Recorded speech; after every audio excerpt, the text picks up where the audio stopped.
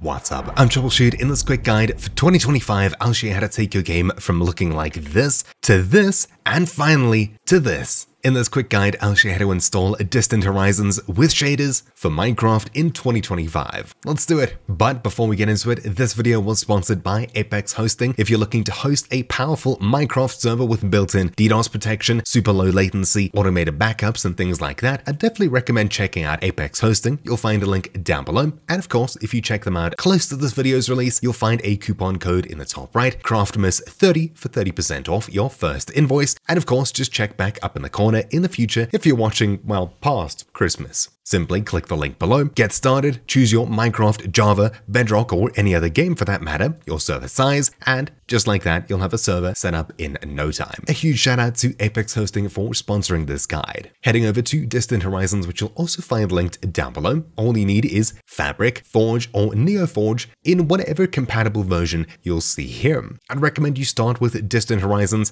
as this mod's probably going to be updated the slowest of all the mods that I'll show, so whatever works here should work with everything else as well. Simply choose Download in the top right, select your game version. The most recent for me is 1.21.1, then select Fabric, Forge, or NeoForge, and once you've downloaded it, all that's left to do now is get the rest of the puzzle pieces in place. So, Distant Horizons is compatible with Fabric 1.21.1 at the time of recording. Let's install that if you don't already have it. Heading over to the Fabric installer linked down below, choose Download for Windows, and then open the installer. Simply choose from the Minecraft version dropdown whatever version is compatible with Distant Horizons, in my case 1.21.1, make sure Create Profile is ticked, and just click Install. Once it completes, you'll see a pop-up like this, just click OK, and you can close it. Now, hold Start or the Windows key and press R to bring up this window and type in %app/data//.minecraft and just hit enter. Once you've done this, your Minecraft folder will open up, and all we need to do inside of here is make sure that we have a mods folder.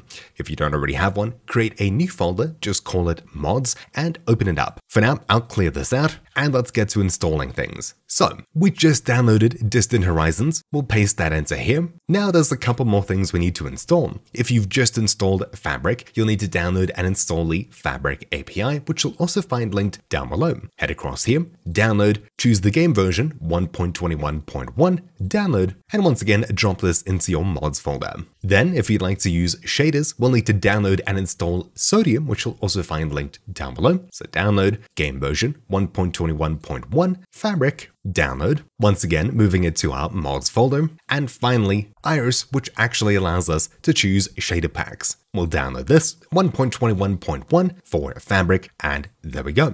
Once you've downloaded these 4 mods, we're done. In my previous video, I showed using Indium. That currently isn't required at all anymore, so you can skip over that step, and that's pretty much it. Now that you've got these 4 mods here, everything should be up to date and ready to work out of the box. So I'll open up Minecraft, and inside of the Minecraft launcher, you should now see Fabric Loader 1.21.1 or whatever version you're on. Head across to the Installations tab, followed by finding this version, click the 3 dots next to it, and choose Edit. Then expand More Options, scroll down, and find JVM Arguments. For you, you'll see XMX 2G. This means that your game can only use 2 gigs of RAM. Simply hit Ctrl-Shift and Escape to open up your Windows Task Manager, head across to the Performance tab, and Memory. Here you'll see the total amount of RAM in your system, as well as at the bottom, what's in use, and most importantly, what's available. Say you have 16 gigs of RAM, Windows is using 4 or so, you have 12 gigs of RAM available. I'd make sure to leave 1 or 2 for browsers, YouTube videos, and things like that, which leaves you with 10 in this case. With that number in mind, change your XMX 2G to be XMX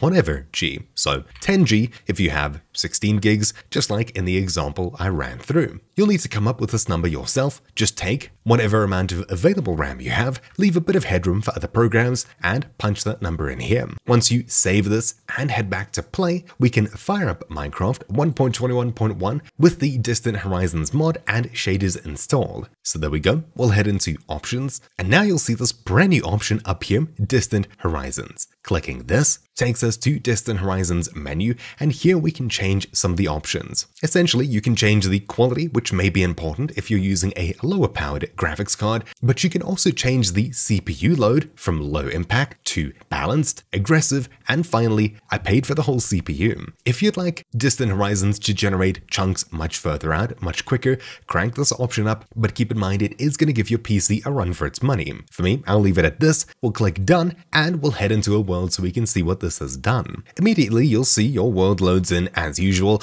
and then things just expand a lot. As you can see, we can see way further than the usual 16 chunks or 32 chunks. We can see really, really far. For me, things loaded in super quickly as I've already explored the world, but of course, it gets even more impressive. If you have shaders installed, then you can turn them on, but Distant Horizons doesn't work with any old shader. Heading into options, video settings, shader packs, and choosing anything here, you may see things work fine, or Distant Horizons just stops working entirely. Essentially, Distant Horizons is only compatible with some shader packs because of how it actually works. You'll find a compatible list on the Distant Horizons Discord linked down below. For me though, there's two shader packs that I'll link. One that I use is Bliss Shader, which I think looks really nice and inviting, and the Shrimple Shader, which has a much softer, cooler look. These look really great, especially water, and they definitely add to the vibe of the whole game. I don't know if Complementary Unbound is on the supported list for Distant Horizons, but it seems to be working at least mostly, so hey, there's that one too. But again, you'll find a full list